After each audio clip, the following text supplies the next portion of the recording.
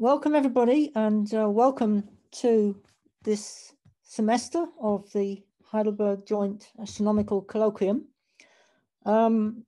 Just as a precaution, we're going to be broadcasting on Zoom exclusively, although later in the semester we'll be inviting some of the speakers into Heidelberg so that everybody will be able to meet them in person, even though the colloquium will be on Zoom. But today we're very, very pleased to welcome Anna Franckowiak to Heidelberg, virtually at least, for the first colloquium in the series. As you will, most of you will be aware, the last decade has heralded the beginning of neutrino astronomy in a real way. And Anna, our speaker, has been one of the leading people trying to understand where the first neutrinos which have been detected have been emitted and what the physical mechanisms behind these very high energy events are. And most particularly, Anna has been one of the true pioneers trying to pin down the component of high energy neutrino events with transient sources of different points. And it just started already with her PhD at the University of Bonn, which she finished in 2011, 2 years before any neutrino had been detected from outside the sun, and her PhD was actually based on trying to look for neutrino events associated with supernovae, which she did by looking for optical transients correlations with neutrino events. I think that was with IceCube, even at that time, wasn't it, Anna? That was already with IceCube. Yeah. The detector was not completed yet. So, you know, this was very brave because, of course, at that point, there were no events. But during Anna's postdoc, which was at the SLAC National Accelerator Laboratory and the Kavli Institute for Particle Astrophysics and Cosmology, she redoubled her efforts. And during that time, in 2013, the first PeV neutrino was detected, astrophysical neutrino was detected by IceCube experiment. And we'll hear a lot more about that from Anna later. But this sort of really validated and provided the impulse for a great growth in the sort of multi-wavelength analysis of the origin of these events. And then 2015, Anna returned to Germany, to Daisy Zeuthen, where a year later she actually founded an Emmy-Noether. No, sorry, it wasn't Emmy-Noether. It was actually Fraunhofer group, I think. Helmholtz, sorry. Helmholtz. And where she was the group leader, and she was at that time already redoubling the efforts into looking to the optical transient counterparts with the what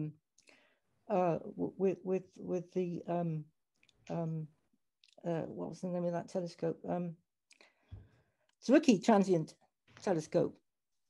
And in 2020, Anna was called to be a full professor in Bochum University, researching into the topic of today's talk, which is multi-messenger astronomy with high energy neutrinos. So thank you, Anna. Please take it away from here.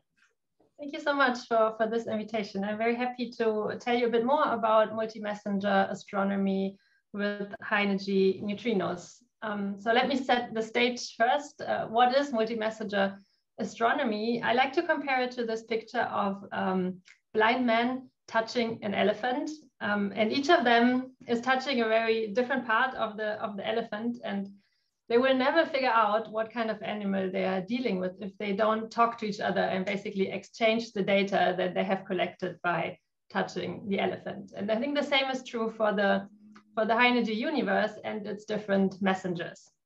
So while classically we do astronomy with visible light, every time we added another wavelength, we learned a great deal about the universe in addition to just looking at a single at a single wavelength, because we can now trace different processes in the universe by looking at different wavelengths.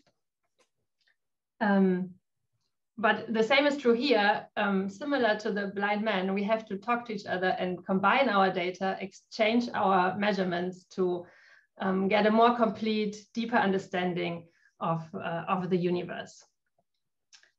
So recently we have added 3 new messengers to the picture. So classically we do astronomy with visible light, but we can add now all kind of different wavelengths ranging from radio to high energy gamma rays. But in addition to the electromagnetic radiation, we can also look at different messengers. And those are gravitational waves, neutrinos, and cosmic rays. So let me start with cosmic rays. They constantly bombard us from all directions. And we find that they have incredible high energies, as can be seen here. So this is the cosmic ray spectrum. And I don't want to go into details because there would be a talk in itself. The only point I want to make is that they reach energies of above 10 to the 20 electron volts. That's 10 million times more than what we can reach with our man-made accelerators. So cosmic rays, they're mainly protons or heavier nuclei. Yeah, so they're basically the same particles that we accelerate at LHC at CERN.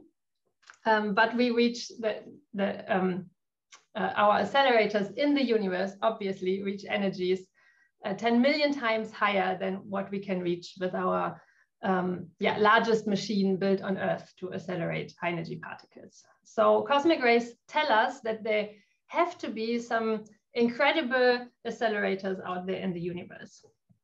So obviously we want to know what are those accelerators, which sources and which processes are capable of putting so much energy in those charged particles. Now, the problem about cosmic rays is that we can observe them on Earth, but because they are charged particles, they will be deflected on their way from the source to us by magnetic fields. So once they reach us here on Earth, we can detect them, but the direction that we can measure will not point back to the origin of the source anymore, because they get scrambled by magnetic fields. And this is now where the neutrinos enter the game, because high energy neutrinos would be produced by interactions of those cosmic rays in or close to the source. And those are neutral particles, so they can travel straight to us without being affected by magnetic fields. So neutrinos could now tell us what is the direction of those high energy cosmic rays that we're interested in. And at the same time, we need our classical photons to tell us what is actually in that direction. So neutrinos would tell us where to look, and then photons hopefully tell us what type or what kind of source is in that direction. So we really want to combine all those 3 messengers to get a more complete picture here. So when I talk to astronomers about neutrinos, I realized I have to make very clear that there's 2 very different processes how you can produce neutrinos. So one has to distinguish between what I call low energy neutrinos at MeV energies.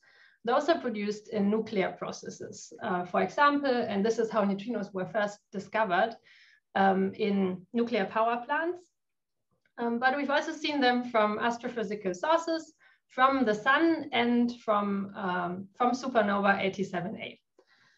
So that was the first and only time there was an extrasolar detection of neutrinos. But those are MeV neutrinos that are produced in those nuclear decay processes.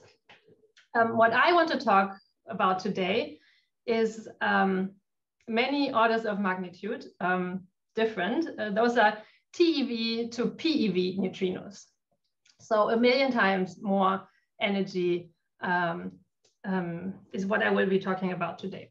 And those neutrinos, they're not produced in nuclear processes, they're produced in interactions of high energy cosmic rays.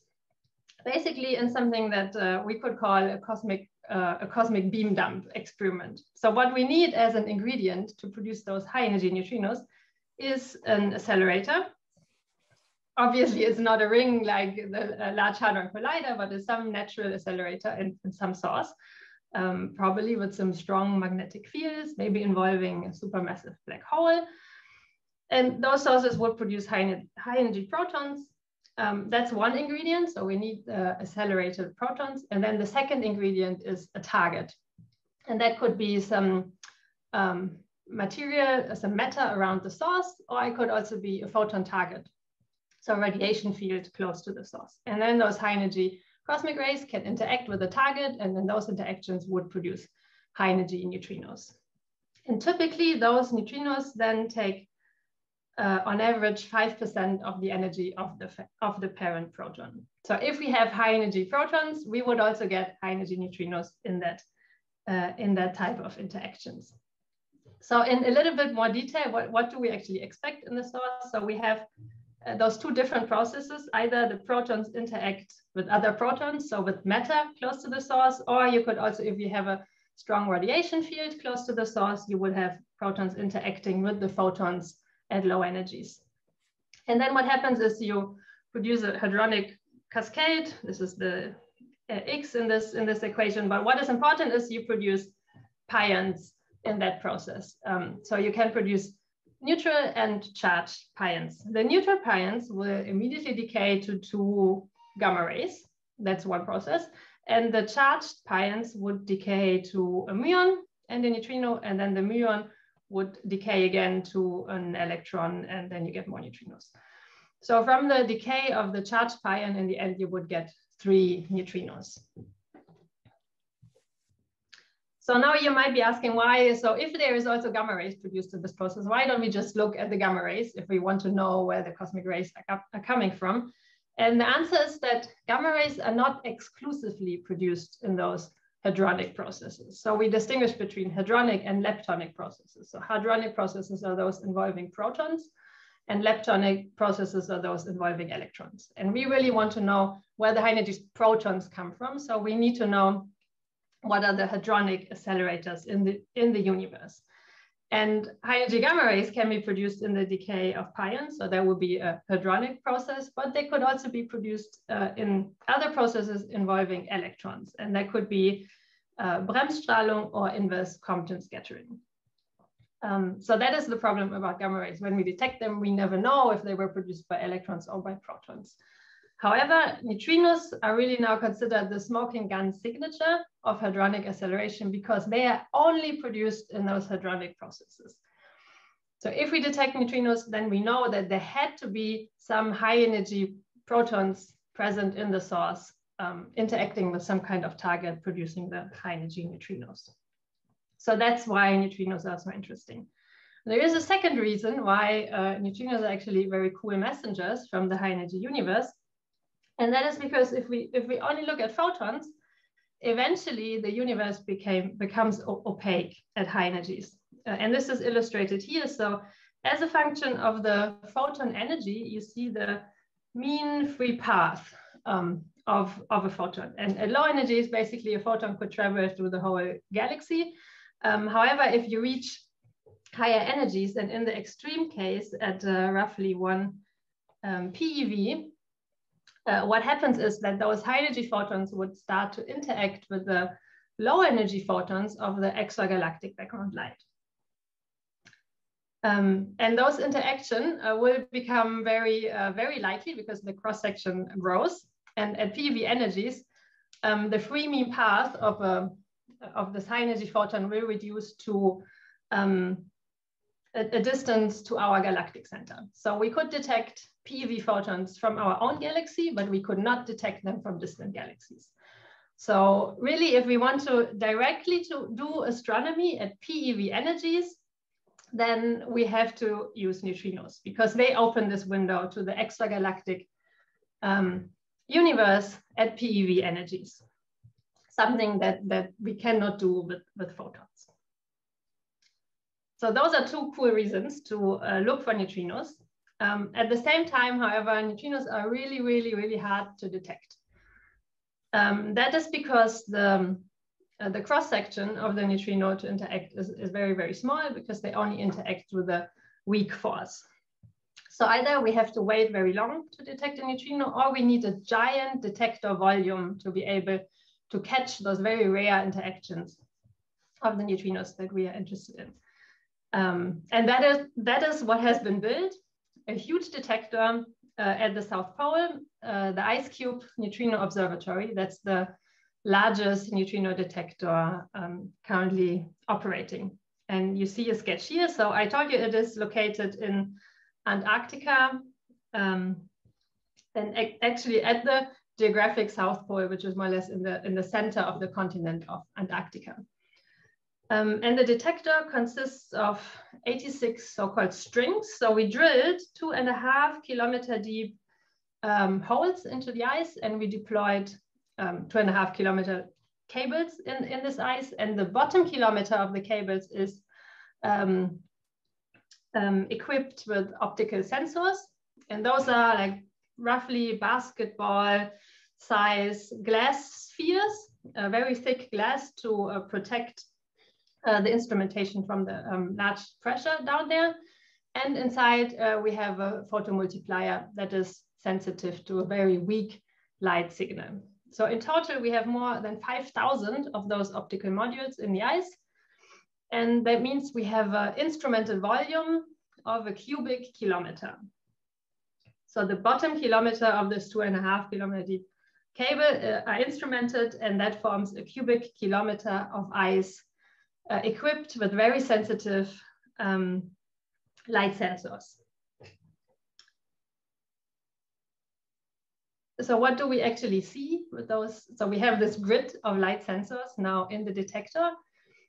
And what we see is not the neutrino itself, but we can only detect the neutrino indirectly. So once the neutrino interacts, it would produce secondary charged particles. And those secondary charged particles now travel faster than the speed of light in the medium. And when they do that, they emit Cherenkov light. And this is what we detect. So we detect the Cherenkov light emitted by the secondary charged particles produced in the neutrino interaction in the ice. And we distinguish two different event signatures. One is called shower event. That happens if you have an electron or tau neutrino interacting in the ice, and then you produce an electron or tau, depending on the flavor of the neutrino, and you get this spherical Cherenkov light signature. Or this also happens if you have a neutral current interaction. And in the other case, where we have a muon neutrino interacting, it produces a muon, and the muon would make a very long track through the detector. And then you see this extended light pattern. And what you actually see there, so each of the little dots is a module that was hit by photons, and different colors indicate different arrival time of the photons, and different size of the blobs indicate how much light was detected by that individual sensor. And you see that we can quite accurately measure the time on microsecond scales here. And from this arrival time difference of the photons at the sensors, we can now reconstruct the direction of the muon traveling through the detector. And the neutrino had a lot of energy that was given to the muon, and at high energies, actually, the incoming neutrino and the muon will be aligned. So if we want to measure now the direction of the neutrino, which is obviously important if we want to do astronomy, then we have to stick to this track signature, because only that one actually gives us a decent angular reconstruction of the direction of the incoming neutrino. This other signature is also interesting because all of the light is contained in the detector, so it gives us a more accurate energy measurement. While in this case, where maybe the interaction happens somewhere outside of the detector, you lose part of the light, so it's harder to reconstruct the energy. But yeah, for what we want to do, to point somewhere in the sky, we need a good angular reconstruction, so we stick to the muon track events in the detector. At the same time, we also have to deal with background, unfortunately. So what we're looking for is a cosmic neutrino reaching us from somewhere in the universe. And then this neutrino would interact somewhere in or close to the detector and produce a muon. And this muon is what we actually see in the detector. Okay, so that's what we're looking for. But at the same time, there's cosmic rays hitting the atmosphere. And in those processes, they produce particle showers. And in the particle showers, you also produce muons and you produce atmospheric neutrinos.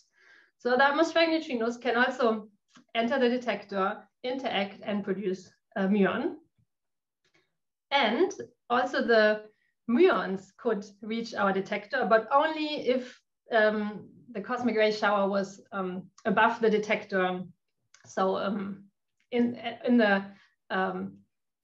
the southern hemisphere, because otherwise the muon would have to pass the Earth, but the muon cannot do that. So the Earth basically protects us from the cosmic ray muons, but not from the cosmic ray neutrinos. And I think this is nicely illustrated in this plot. So as a function of the zenith angle of the incoming neutrino, you see the background of atmospheric neutrinos shown in red. So the atmospheric neutrinos come from everywhere, and we cannot really distinguish them from the cosmic neutrinos that we're looking for, only maybe by their energy. And we have this huge background of atmospheric muons, but only in the southern sky. So one way to get rid of the background is to reduce our search to the northern hemisphere. Another way to suppress the background of atmospheric muons is to look for so-called starting events. So events that start inside the detector. So you can use the outer layers as a veto. So if it would have been an atmospheric muon, it had to sneak in somehow into the detector, right? It's coming from the atmosphere, enters the detector. So it would leave some light also in the outer layers. But if we have a starting event that only had an interaction inside the detector, and then you see the muon leaving basically, then you can be pretty sure that it has to be induced by a neutrino and not by a muon. So those are the two ways you can use to get rid of the atmospheric background that we are dealing with. So here a few numbers. I already said that there is a huge background of muons from the atmosphere. So we have a detection rate of roughly 3,000 events per second. We can compare this now to the neutrinos that are produced in the atmosphere. There we expect roughly 1 every 5 minutes. And this compared now to the rate of cosmic neutrinos. So those we're actually looking for. Here we expect 120 per year. So we're really looking for the needle in the haystack here. Nevertheless, despite we have this huge background, we succeeded in 2013 for the first time to measure a diffuse flux of high energy neutrinos. And this is shown here. So as a function of energy, you see the flux scaled with the square of energy. And you see the neutrino measurement in the middle. So we at the highest energies, we are roughly at PeV energies, and we're starting at roughly TeV energies here. This is the neutrino diffuse flux measurement. You see two different lines. Those are just two different channels, how we detect the neutrinos, corresponding to the two different ways how we can suppress the background. But those two measurements are consistent. Now we can bring them into perspective by comparing them to the diffuse gamma ray flux, shown here in blue, measured by the Fermi satellite. And we can also compare it to the diffuse flux of ultra high energy cosmic rays measured by the Auger observatory, shown in green. So what is interesting about this comparison, that in this representation, the fluxes are more or less on the same level, which tells us that similar energies are injected into those three messages. Somehow makes you want to believe that they have the same origin, but we actually don't really know if that's true. We don't know where the high energy neutrinos come from at this point. We don't know where the high energy cosmic rays come from, but we have a pretty good idea where the diffuse gamma rays come from.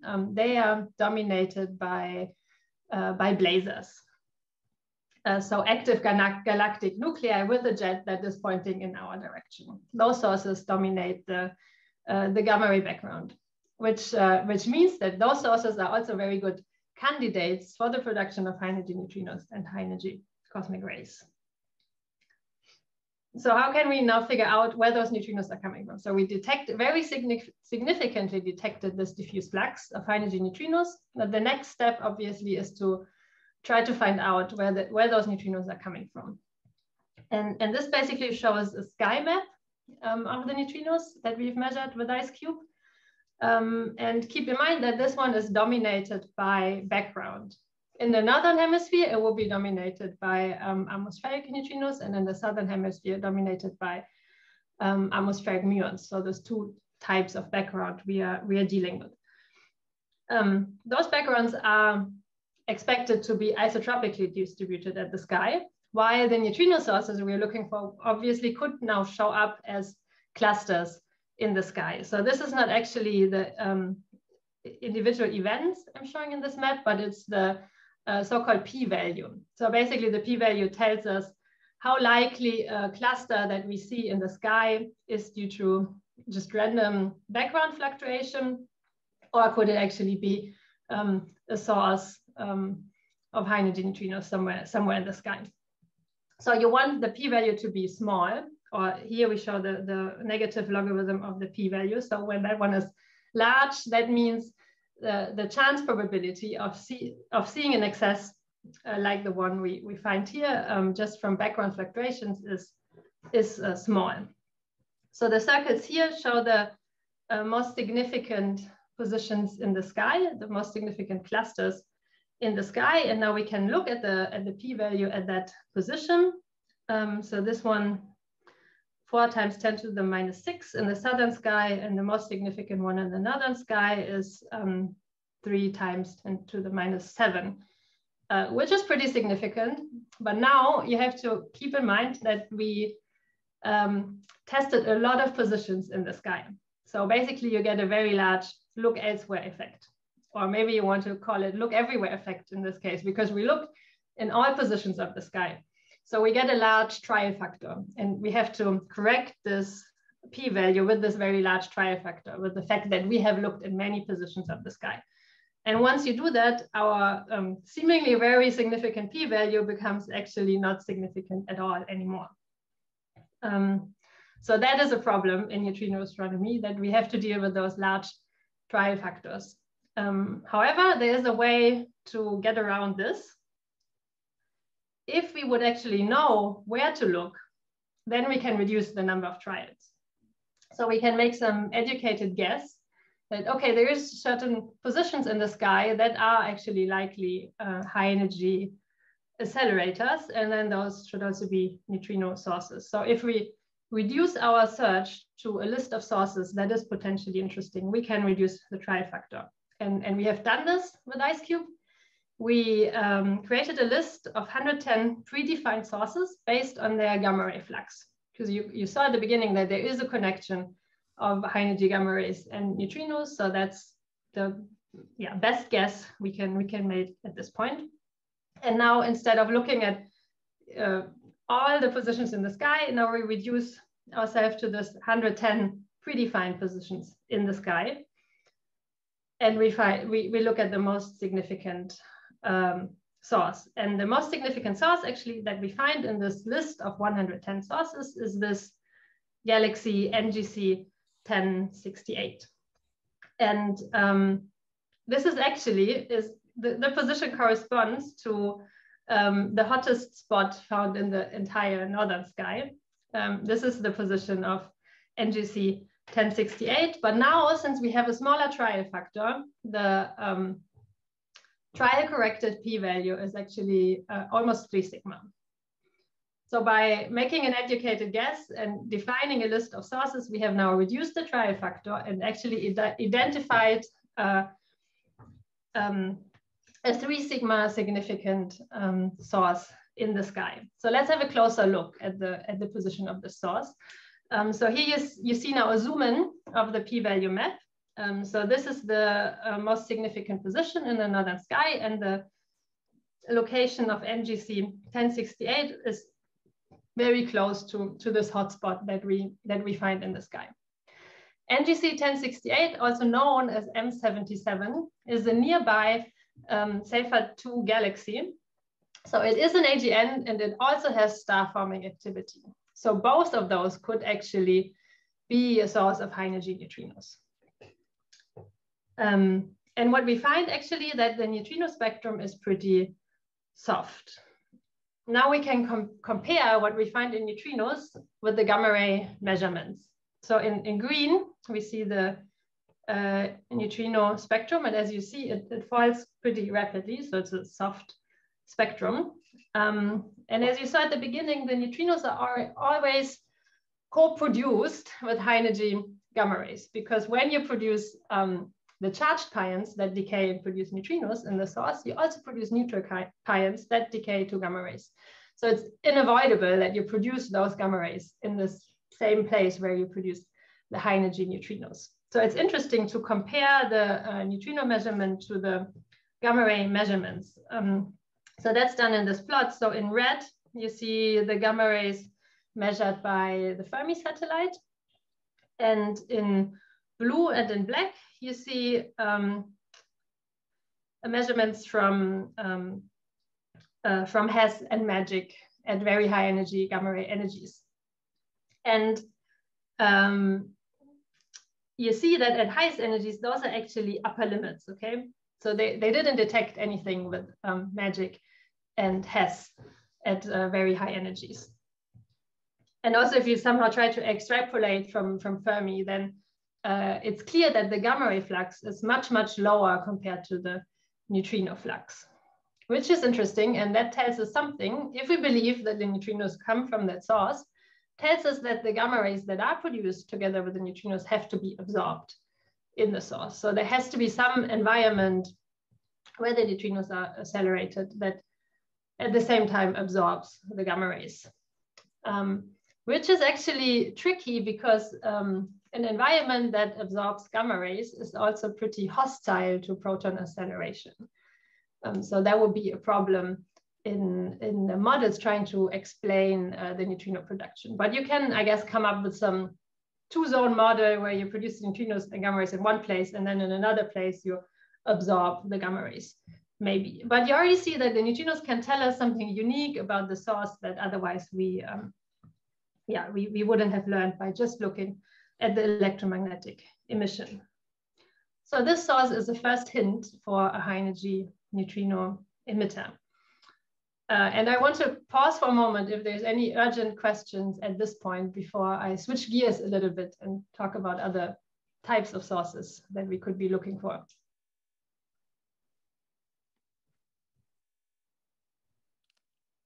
I'm just looking.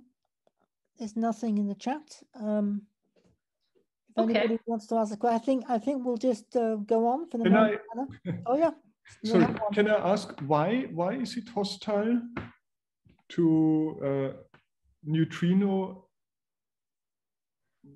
So you need very dense photon fields to absorb the gamma rays, right? And those dense photon fields would also the protons would interact with those, right? If you try to accelerate the protons, then they would also interact and lose energy in those interaction with the photons. So it's harder to get them to high energies. Okay, so you would not get the high energy neutrinos in the first place. Okay, I see. Yeah. Okay, I think we can move on. Thanks, Anna. I don't see any other question. Okay, then I continue. So next, so the first thing I presented was look basically in the neutrino sky and try to see clusters somewhere in the sky. That is one way to identify neutrino sources. The other way would be to use likely astrophysical neutrinos as triggers to then look for a possible electromagnetic counterpart. And IceCube is doing this with the so-called Target of Opportunity program that already started in April 2016. And the idea is here that with IceCube at the South Pole, we are measuring neutrinos in real time, and we measure their energy and their direction, and we select the most interesting events. And interesting here means that they have high energy, so we can we are more likely to distinguish them from atmospheric background. And they also have to be of this track type, so they have a decent angular resolution. So we detect them with the ice cube in real time. And once we have the direction, we broadcast this information to a network of telescopes all over the world. And those telescopes then ideally would immediately slew and look in the direction of the high energy neutrino, and then hopefully detect some electromagnetic counterpart in that direction of the sky. And yeah, this program increases our sensitivity, especially to transient or variable sources, that maybe if we collect all the neutrinos and then we look a year later, then maybe the source is already gone. And obviously it also would help us to detect something that maybe we hadn't been looking for. Because we just look, is something going on there, maybe without defining a certain type of source class that we are after. So we find those interesting neutrino events roughly 10 times per year. And we can do the reconstruction of the direction in less than 30 seconds. And then we send a GCN notice, and everyone can receive those and then point their telescope in that direction. And I want to show you one famous example for such an event. There was IC 170922A, so IC stands for ice cube, and this neutrino was detected in September 2017. And it was a high energy neutrino with almost 300 TeV energy.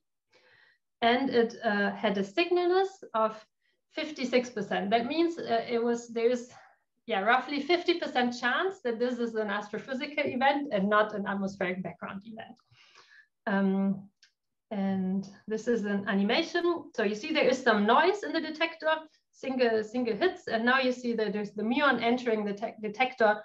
You see the nice light pattern emerging along the muon track, and already by eye you can see that you can reconstruct the direction of the event pretty well. And we managed to reconstruct this to an area of the sky of 1 square degree. That's the 90% uncertainty region of this high energy neutrino. But by itself, this neutrino is not very interesting because there's still a 50% chance that it is of atmospheric origin. However, now if we combine this with gamma ray information, it actually becomes very interesting. So this movie shows the gamma ray sky, and it shows actually a 1 week period subtracted from the average gamma ray sky. So what you see here is only the variability in the gamma ray sky seen by Fermi in GeV energies. And now you see in 2016, IceCube has started their real-time program. So you see high energy neutrinos plopping up here in the sky. And then something interesting happened in September 2017. And as you see, also the gamma ray sky is actually quite busy. And now in 2017, if you zoom in, you see that there is a high energy neutrino alert exactly on top of a variation in the gamma ray sky. So this source that showed variation was actually a known gamma ray source, a gamma ray blazer. So again, a blazer is an active galactic nuclei with a jet pointing in our direction.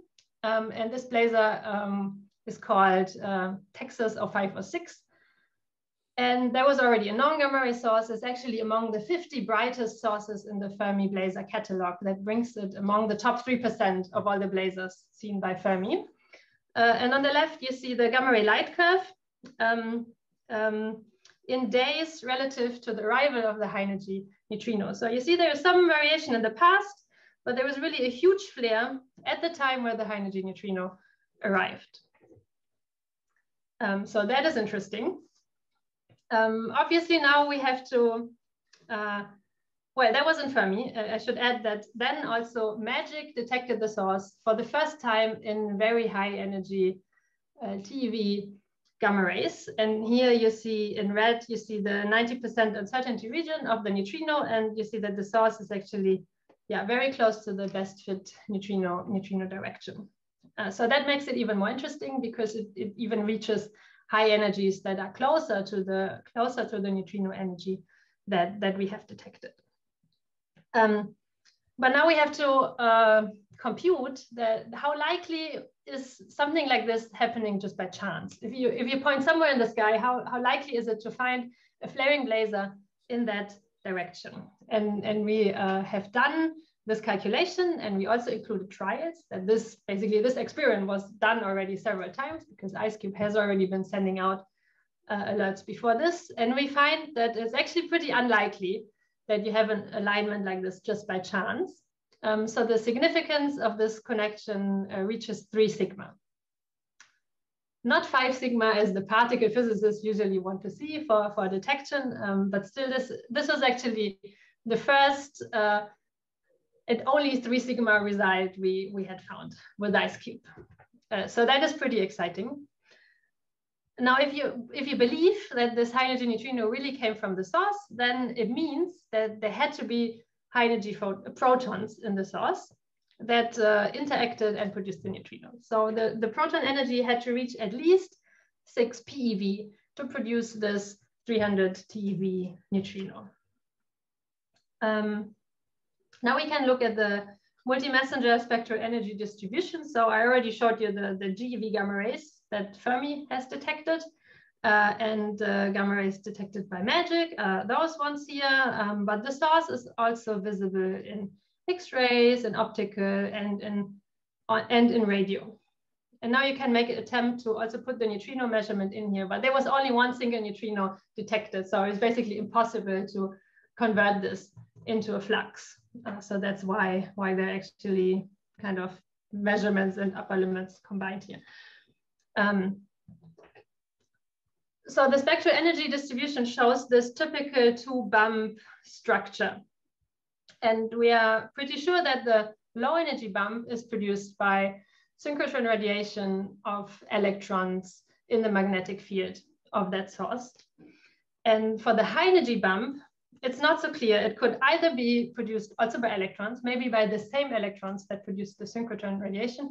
Those electrons can do inverse Compton scattering and produce gamma rays. Or it could be actually protons in the source that interact and produce pions, and those decay to gamma rays. So from looking only at the electromagnetic radiation, we cannot distinguish between those 2 processes. So we cannot be sure if this source is actually an hadronic accelerator. However, if we believe that the neutrino comes from the source, then it's a clear case this has to be an hadronic accelerator. So coming back to our multi-messenger picture, there's clearly one point missing in that picture, and this is theory, actually. So now the theorists have to take all the data and basically draw an image of the elephant, or in our case, find a model that explains actually all the observations. And that was actually done by several groups, so I'm only showing one result here. But the model that fits the data best is actually a so-called leptohadronic model. So it's a combination of assuming that there is high energy electrons and high energy protons together in the source. And the contribution to the electromagnetic emission from the electrons is shown in orange. So it's this line here. So actually all the GeV gamma rays are dominated by the leptonic emission by the electrons. And then there is a subdominant contribution from protons in the source that actually becomes important in the X-ray range and also in the high energy gamma ray range. So this model actually can explain all the electromagnetic emission and also make some prediction shown here in red for the neutrinos that this source would produce. So now the next question is, so the theorists believe the source can actually produce high energy neutrinos, but the question is this our answer? Do blazars produce all the IceCube neutrinos? And the answer is probably not. And we found the answer by looking at now a large sample of gamma ray blazars detected by Fermi. So more than 800 blazars.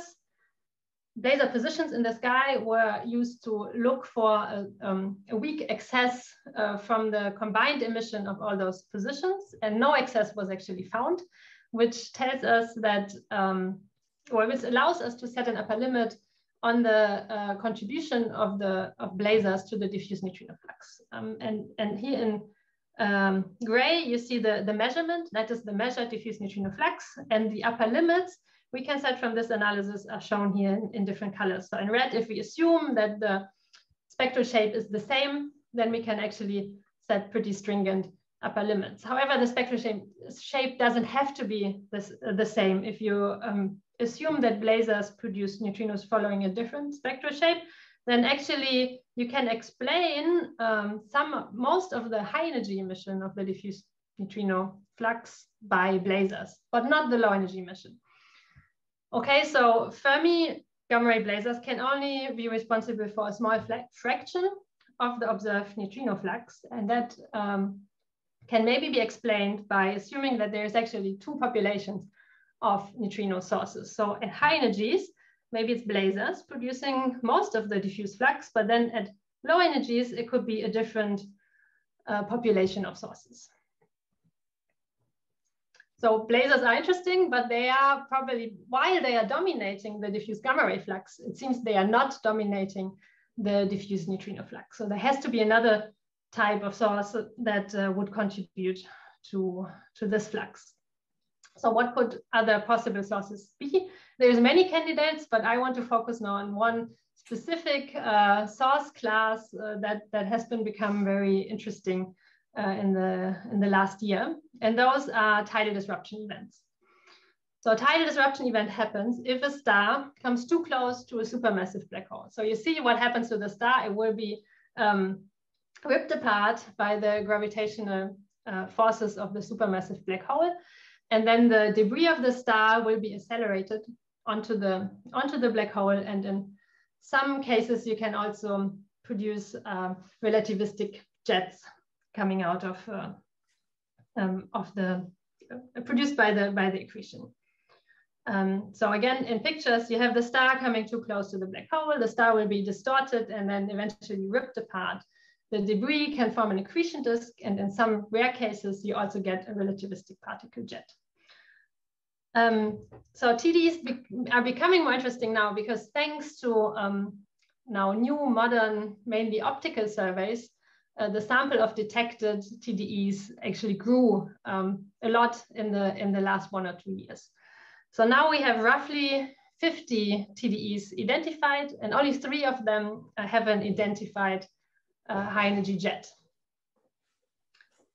So how can we now try to find TDE counterparts to our high energy neutrinos? They are best detected in the optical. So we set up an optical follow-up program to search for an optical counterpart to the high energy neutrino events. And this is done with several optical telescopes. And I'm involved in several of those surveys, but I want to highlight now the one that is done with the Zwicky Transient Facility. That's an optical survey instrument on Mount Palomar in Southern California. The nice thing about ZTF is that it has a huge field of view.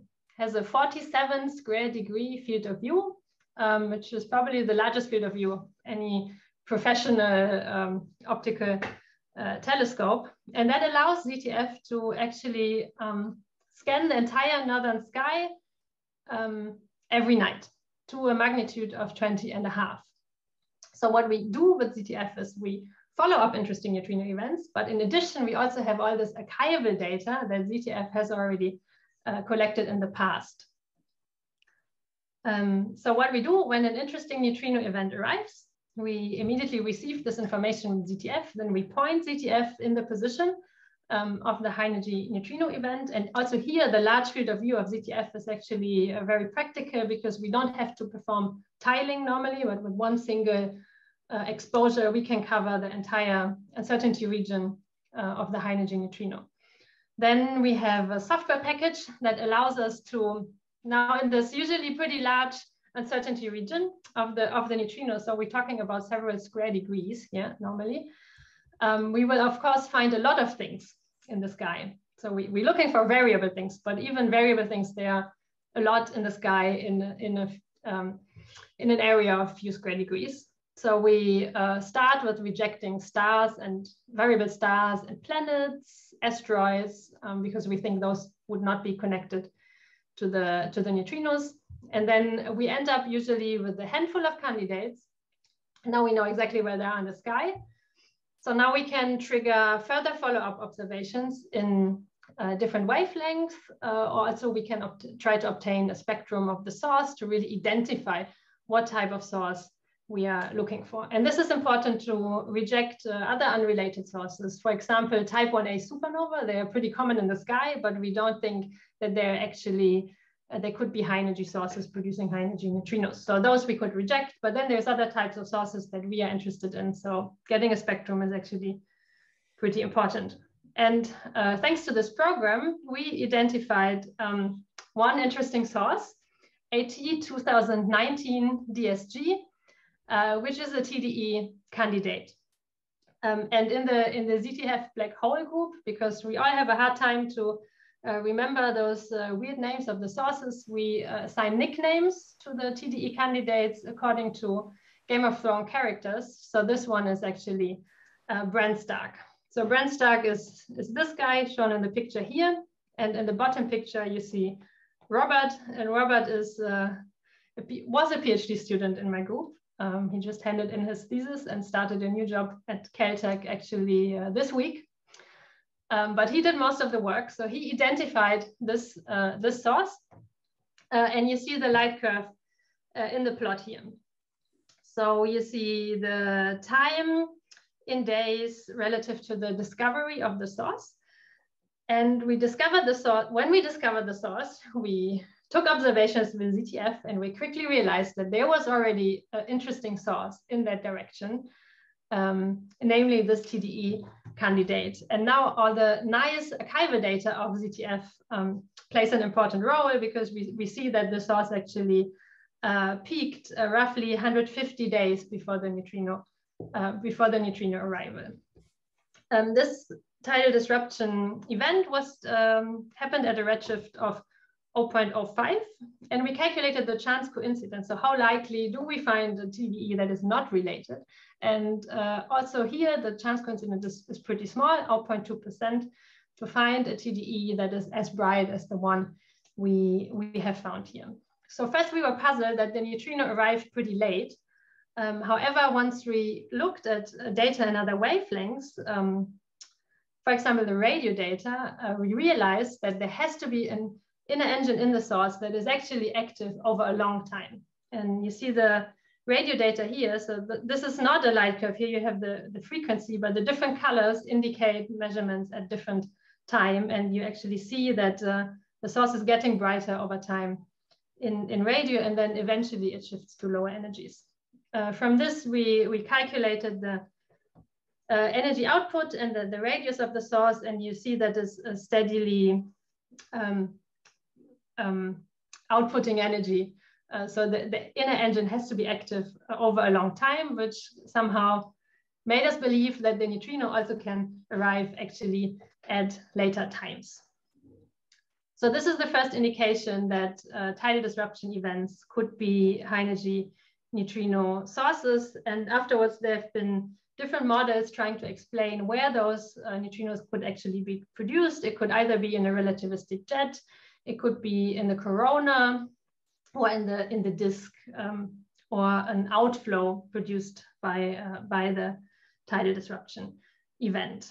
And I start to run out of time, but I want to show you there is actually a hint that there is an emerging trend that TDEs are high energy neutrino sources, because we identify the second source. This has not been published yet, but this is just a teaser. So in addition to Bran Stark, now we also have Taiwan, and you see the two light curves here compared. In case of Taiwan, actually the neutrino arrived 1 year after the peak in the optical.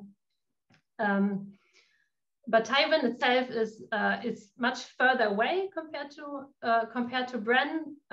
That's why the luminosity shown here is actually much higher for Taiwan. But in terms of flux, they were actually comparable. And this work was done by Simeon Reusch, another student in my group. So this is some interesting indications that actually tidal disruption events could be a very good source class for high energy neutrinos and thereby also of high energy cosmic rays. So that brings me more or less to the end. In the future, we will be able to do those searches much, much better because there are new neutrino telescopes on the horizon in the Mediterranean. The KM3net detector is currently under construction, and once it's completed, it will also be 1 cubic kilometer, so similar size of ice cube. And at the South Pole, we're planning 10 times larger detector ice cube Gen 2 that would then give us 5 times better sensitivity to neutrinos in this energy range. And that will be paired with the new technology to detect even higher energy neutrinos with radio antennas at the South Pole. So in summary, I hope I could convince you that neutrinos are really unique messengers from the high energy universe and that they are an important key to reveal the sources of high energy cosmic rays that are currently unknown. In order to do so, we need electromagnetic counterparts of the neutrinos that would tell us what are the interesting sources. And I showed you that we identified some first compelling candidates. Is this close by galaxy, M77, is the gamma ray blazar, and now also the tidal disruption event that are all interesting source candidates. So now the theorists have to do some work to develop consistent models that explain all the data that we have collected. And we observers have to do some work to find new sources and also probe other source classes. So I think we can be tuned for what will happen in the near future. And maybe we also find sources that we haven't actually expected. Thank you very much, Anna. That was a fascinating review and outlook on this new field. I'm sure there's going to be a lot more developments with the new facilities and also the multi-wavelength analysis. We have time for maybe 2 questions before we formally end the colloquium. Afterwards, we can continue for a more informal discussion. So I see there's one hand up from Hendrik Lintz. Hendrik? Yeah, hello, Anna. Yeah, indeed, fascinating. Maybe you mentioned it and I missed it. I mean, you single out now these tidal disruption events as potential sources. And I think you mentioned normal supernova type 1A are not promising, are probably too weak. But the sources that make gamma ray bursts, so kind of special supernova 2s or hypernovas, these could not be part, at least, of this neutrino stuff? Yeah, that's a good point. So gamma ray bursts have been actually the most promising candidates before IceCube started to take data for high energy neutrinos and also for high energy cosmic rays. And I skipped this because I didn't have enough time, but I have some backup slides showing. So we look for gamma ray bursts because they are very good candidates. The idea is that you produce shocks in this very relativistic jets of the gamma ray bursts, and in those shocks you can accelerate particles, and then they could produce neutrinos. And we looked for those neutrinos, and actually this is a great search because you can suppress the background of atmospheric events a lot by looking only at the very short time window where the gamma rays occurred, and you also know the position, so you can really suppress the background a lot. But we haven't found an excess of neutrinos at the direction of the gamma ray burst and the prompt emission phase, right? Because when we only look at the prompt emission phase, then we are very sensitive because we can really suppress the background a lot. Didn't find anything, so we can now exclude that GRBs are significant contributors to the diffuse neutrino flux. That doesn't mean that GRBs are not neutrino sources, right? But most of the neutrinos we see are not produced, at least in this prompt phase. Then we have other analysis looking for precursor neutrinos and afterglow neutrinos, and then you become a bit less sensitive because you get more background. So here the situation is less clear, but I guess a naive model, you expect the neutrinos at the prompt phase, and then we didn't find any there. Yeah, very interesting. Thanks a lot. Brian Reville. Hi, hear me? Faintly. Faintly. Let me try. I always have this problem. Can you hear me now?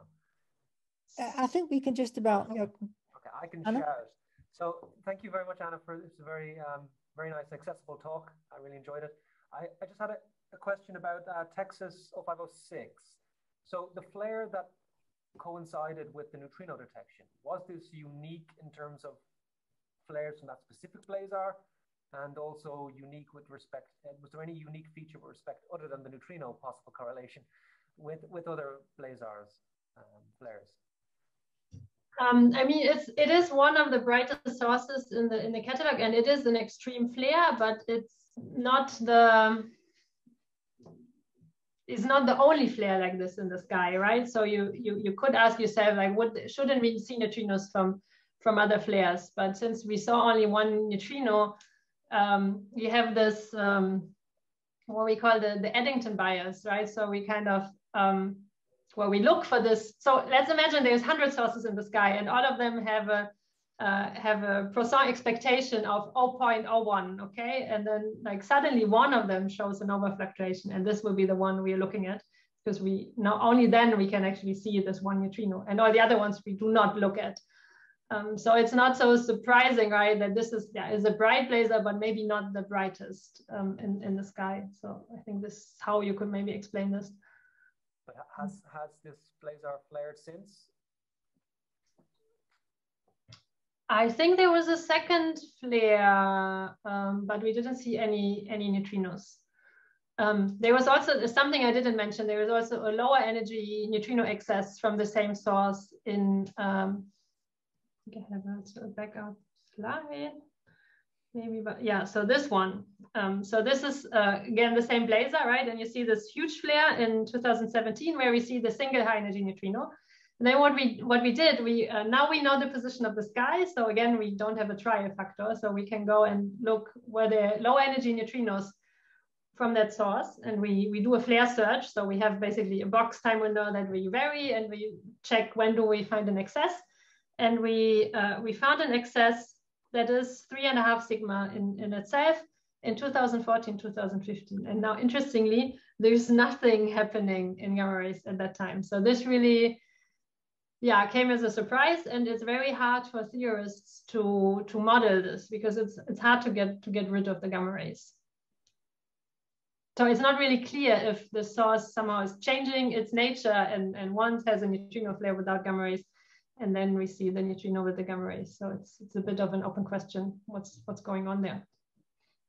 Thanks.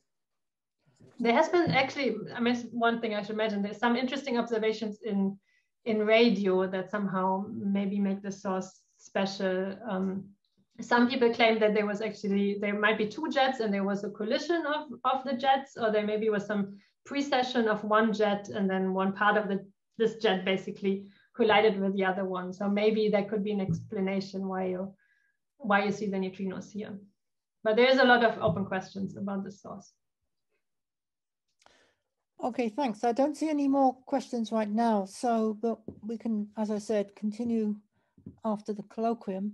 Before we thank Anna, I'd just like to share my screen and broadcast an advertisement for next week's talk. This will be on a related topic by Eduardo Banados, a local speaker.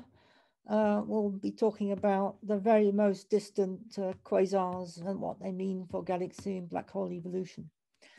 So now I think we'd just like to thank Anna again by opening our microphones and our screens, and thank her very much. Thank you, Anna, for this extremely interesting talk. Do stay around afterwards. We have more discussions for you.